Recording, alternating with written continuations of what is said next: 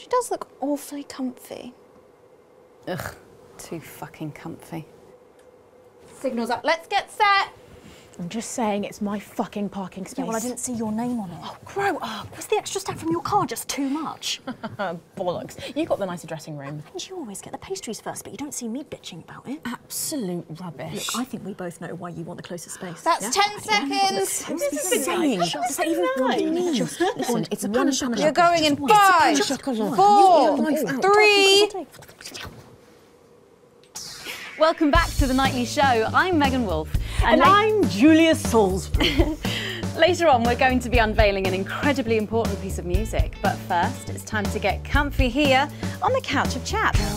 Every night we sit down with our guests and put your questions to them. Tonight, our guest is Julia Salisbury. Oh, that's me. That was my line. So, if you want to join us here on the big couch for big chat, then all you have to do is call the usual number and you could be here with us in audio form. So, guys, I was on my way to work today, driving along, and a huge song came on the radio. Yeah. Let me be your toaster. Oh, popped up just to say I love you. Exactly. So I'm singing along, having the time of my life. The song ends and the DJ goes, gosh, a real golden oldie there. And at that moment, I just wanted to burst into flames. Oh, but your ancient bones were just too dry. No, guys, this is serious. Honestly, I think I'm too old for the music charts. So tonight, we're talking about what are you too old for? First on the line, we have Simon Dempsey from Dallington. Hi, Julia. Simon here. Hi, Simon. What are you getting too old for, Simon? Bullshit. Sorry? Bullshit. Bullshitting. Oh, that is what you said. Okay, well, you couldn't be more obvious. Thanks, Simon. Bye. Yep. Oh, he's right though, isn't he? I find this all the time. It's getting harder and harder to play these games. I just want to shout, shut up, to the cabinet ministers constantly. Oh, well, I think we can all relate to that. Does anyone else find themselves on dates wishing you could skip all the small talk and just get to the point? Oh, don't call it that on my show. No, you know what I mean. Well, next up we have Paula from Stopford. What are you just too old for? Wetting the bed. Oh, yes, I should think you probably are. Yeah, far too old. Pass that round, love. I've got a bladder like a shitting raisin. Well, I'm not quite there yet, but sometimes I'm up 14 times a night. It's coming, love. Well, that's something to look forward to. Thanks for your call, Paula. I think I'd stop drinking liquids after midday. Next, we should have Desmond on the line. Desmond, are you there? Hi. Yeah, I want to know when we'll get our elections back. Oh, sorry. Can we just cut him off? Next caller on Megan, the line it's is... perfectly fine. It's a perfectly legitimate question. Am I right in saying, Desmond, that you disagree with some of our policies? Absolutely right, yes. Completely understandable, but are we not safer? Crime is down and we're healthier than ever.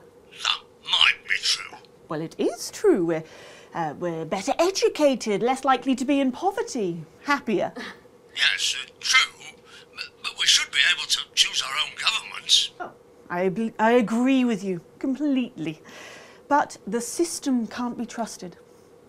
We still see that around the world, the elites living in the pockets of corporations, pushing their ideologies of division, hatred and greed. And we see the uninformed millions return them to power against their best interests again and again, seduced by the lie that they can be a winner of a game that they'll always lose. Right. Well, thank you. Perhaps there will be a time where you no longer need us, but sadly, it's not now. Thank you, Desmond. Wow.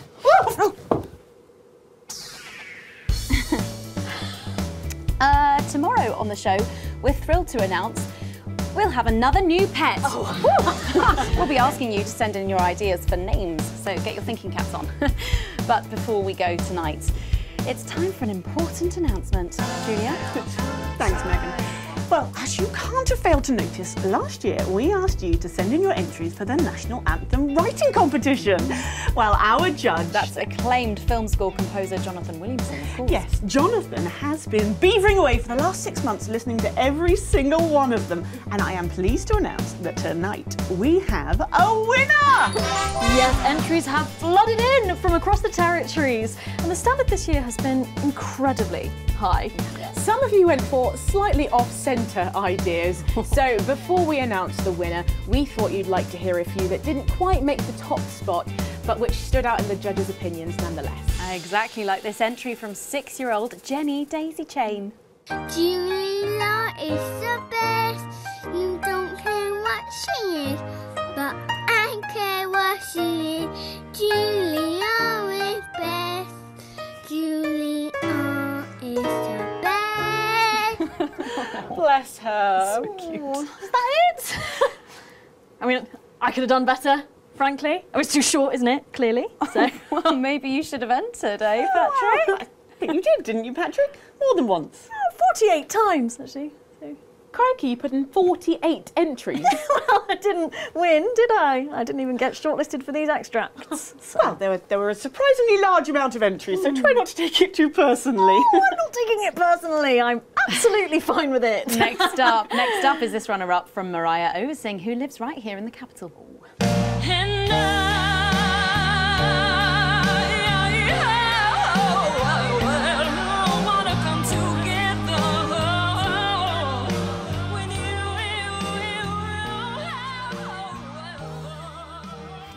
Yikes. What a powerful voice. Yeah. That's a little bit indulgent, isn't it, really? I think someone needs to lend her a consonant. Yes, Jonathan enjoyed the performance, but felt it might not work in a choral context. And it wasn't just soloists who entered, some of you banded together. I see what you did there. Including this entry from the Arsminster Old Town Brass Band, which they called Parps for the People in B-flat minor.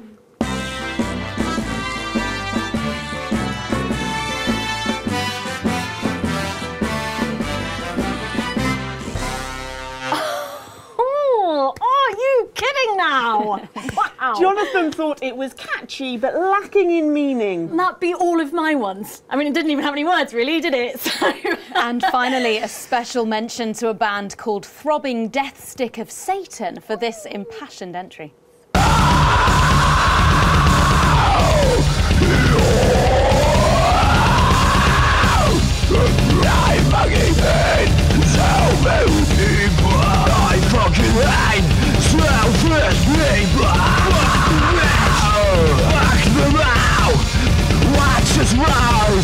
Watch them fucking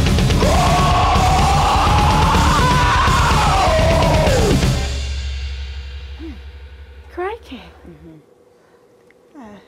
Yes, Jonathan was impressed with the passion and musical need to be of the piece. Sorry, is this some sort of joke? So don't keep us in suspense any longer. Let's find out who won.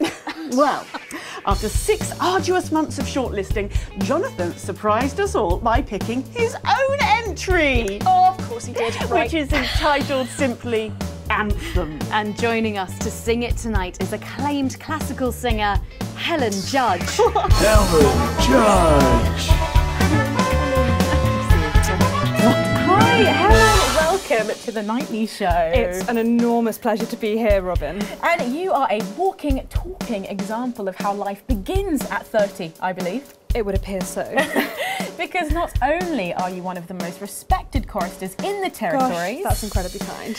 but you are also author of Leaving Gregory, the autobiographical, best-selling piece detailing how you left your horrible husband to pursue your dreams. I've read it, and I've got to say it's inspiring stuff. So good. Gosh, thank you again. Yes, I just want all women to know it's never too late to wash those stubborn stains away and begin a fresh, new life. And speaking of stubborn stains, do you ever see Gregory? Oh, yes. Greg, come here. You see, once the book came out, he became pretty much unemployable. He begged for me back. I refused, of course. I didn't want him lazing about all day, so I keep him as my assistant.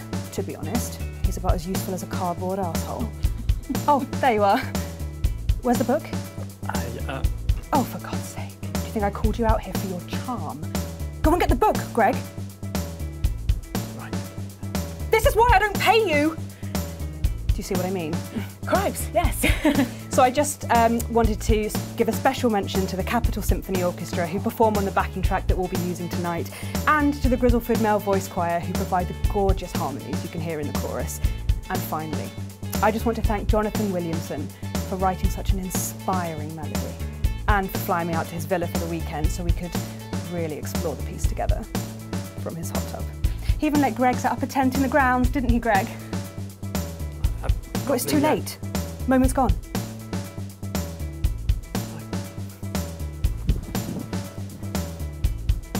Well, we have been practicing all day, so I think we might join in on the chorus if that's okay.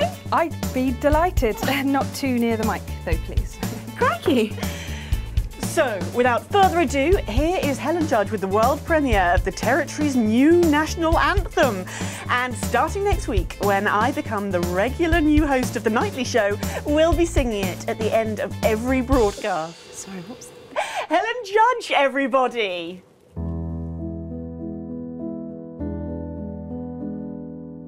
We stand free of inequality, the good from all spread evenly. No lords, no slaves, we are tolerant and brave. Forward unafraid, and thus I take your hand. As one we stand. Dignity, unity, togetherness in this land. Times undone, we stayed out of the sun. The wealth of all accrue to one, and fear and hate filled our overflowing plate. In the dark we'd wait, and then a crash, a storm, a brand new golden morn. Win again, begin again, this fine never-ending dawn. Dream, oh dream, the wonders you have seen, the place you are and whose you've been. This simple plan, the equality of man. Each gives all they can. So save your words of doom, leave your terror and your gloom. Educate, liberate, emerge from broken womb. We stand free of inequality, the good from all spread evenly. No lords, no slaves, we are tolerant and brave. Forward unafraid, and thus I take your hand. As one we stand. Dignity, unity, togetherness in this land. Well, that's all we have time for tonight on The Nightly Show. But before we go, one final thought. May I?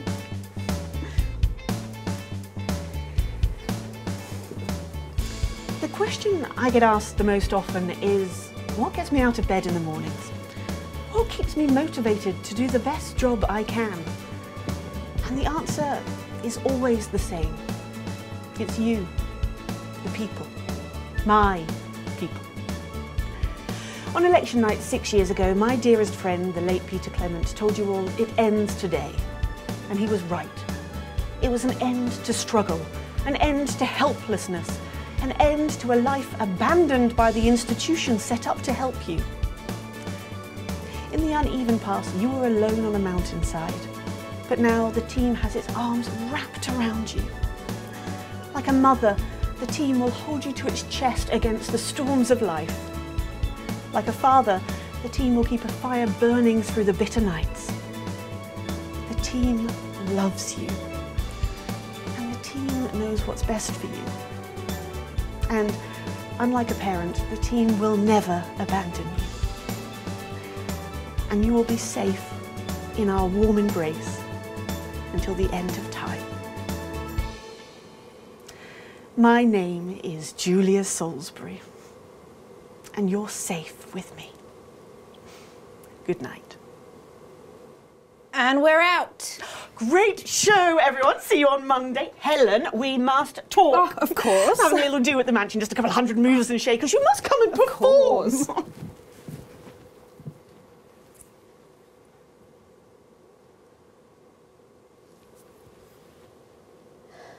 So what happens now? Well, do we still have jobs? Jenny, did you know about this? It's news to me. How can she be an anchor? She's never even been a reporter. But maybe they'll make you culture correspondent. Too soon. Let's go for a drink.